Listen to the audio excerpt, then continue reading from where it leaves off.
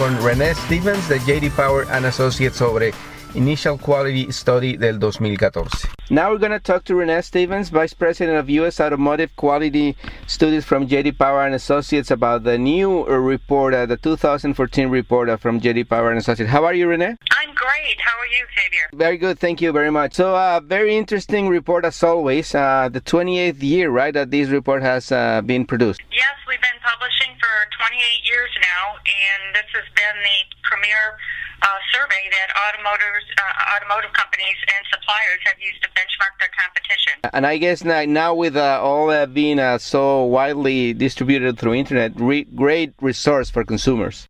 No, absolutely. I think it helps. Actually, we see in the data that consumers are using this data to really make more informed choice when they go to purchase a vehicle. Yeah. So the study, it's completed every year.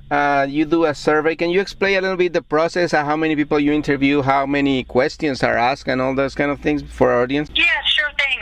The initial quality study, as you indicated, it's conducted annually. And we actually go out to probably about 500,000 customers over the course of several months. We measure problems at 90 days of ownership, so pretty early on. That's why we call it initial quality survey.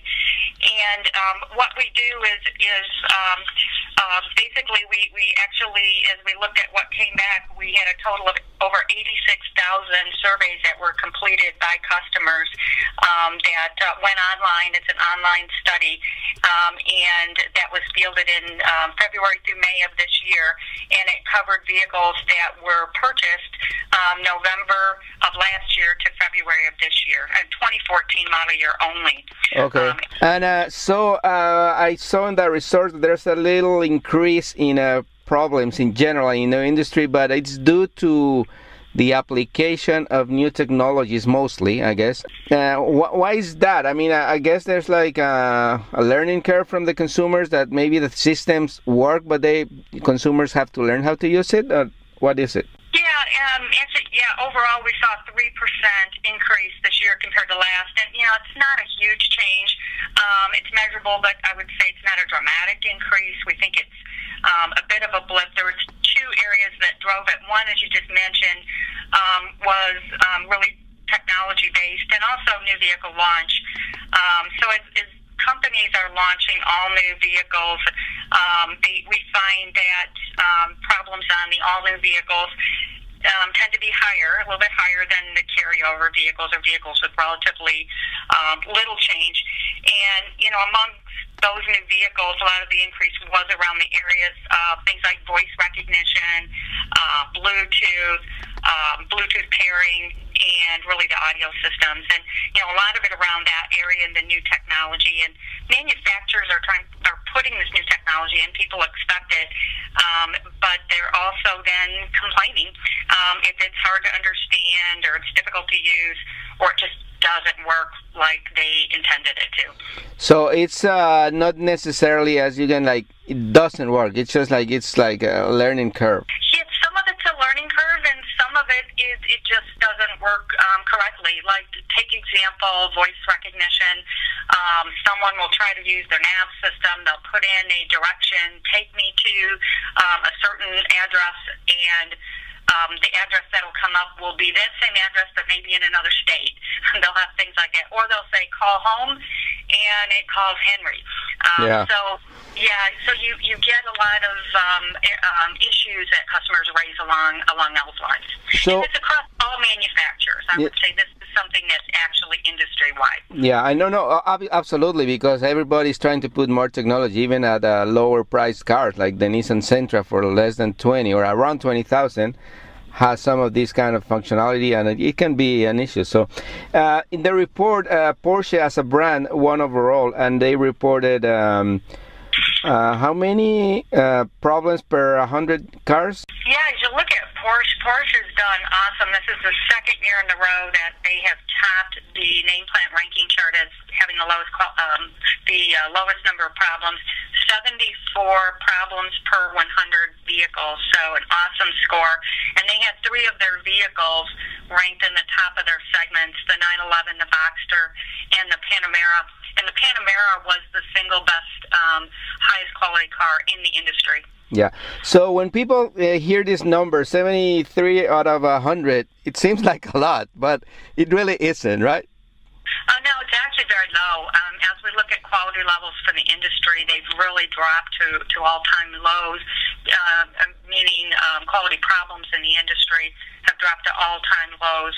As you look at it, I mean, that's, less than one item that somebody has mentioned about their vehicle. And it doesn't mean it's necessarily something broken.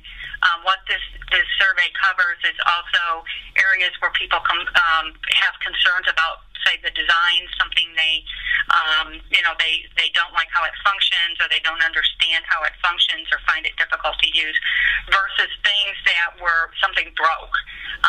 So the defect portion of this study has actually gone down pretty dramatically. So this is actually a really low number, and low in this study is good. Yeah.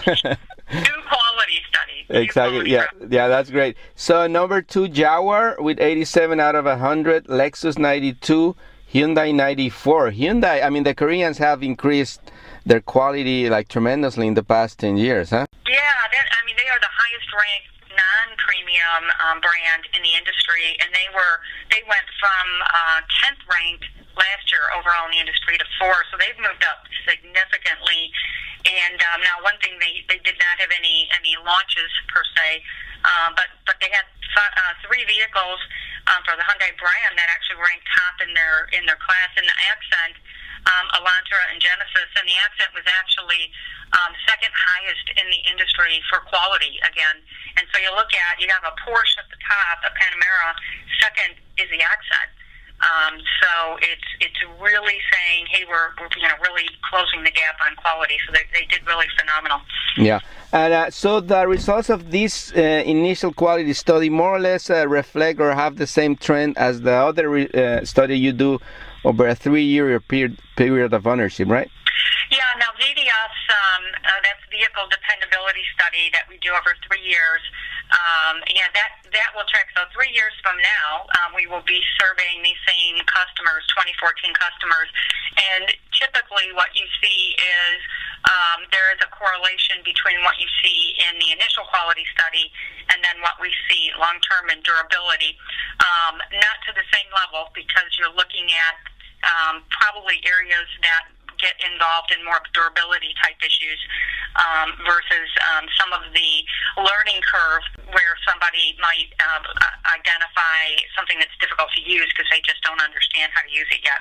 So a little different type of problems as we look at vehicle dependability, but yeah, very similar trend year over year. In fact, in the study we saw earlier this year, we also saw a little bit of a slight uptick in the quality level. Yeah, and I guess over the 3-year period, I mean, the factor of the owner taking care of the car is pretty important too. I mean, if you don't to maintain your car, it's going to have problems, right? Yeah, absolutely. I mean, that's very important to follow the maintenance guides that the manufacturers provide, because it does make a difference. Yeah, and finally, in this study, you also rank the factories where these cars are made. And again, pretty consistent with obviously with the results overall. So the factories, I think the best one was from Toyota, which in Canada, right? Yeah, the Toyota's Cambridge South plant in Ontario, it builds the Lexus RS. They were awarded the Platinum Award and ranked number 1 in the industry. And as you just indicated, Toyota has traditionally done very, very well from an assembly plant and from an overall model standpoint. And when you look at, typically when we measure plants, we measure just defects and malfunctions, since that seems to be more what they're responsible for.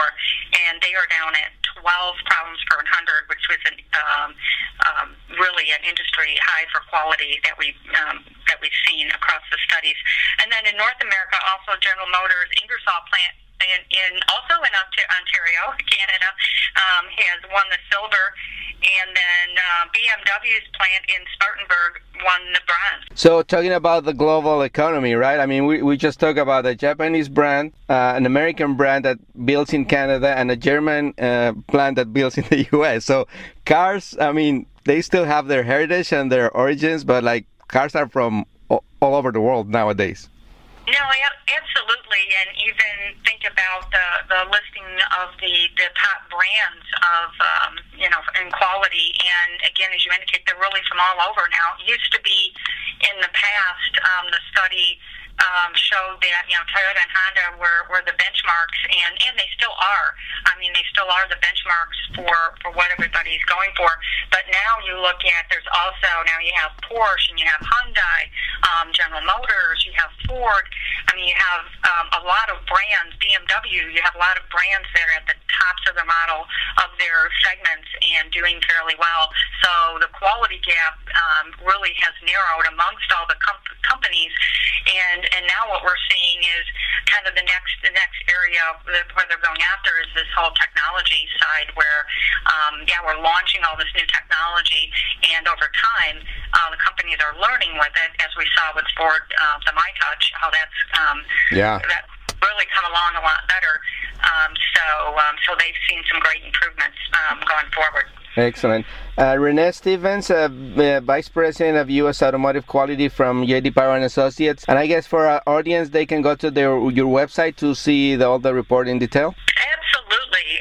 They can go to jdpower.com and they can look up any of the vehicles on the overall results that they'd like to see there.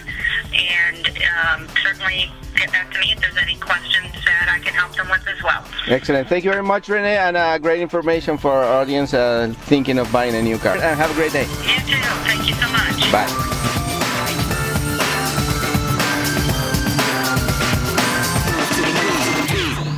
Este programa fue una producción de National Latino Broadcasting.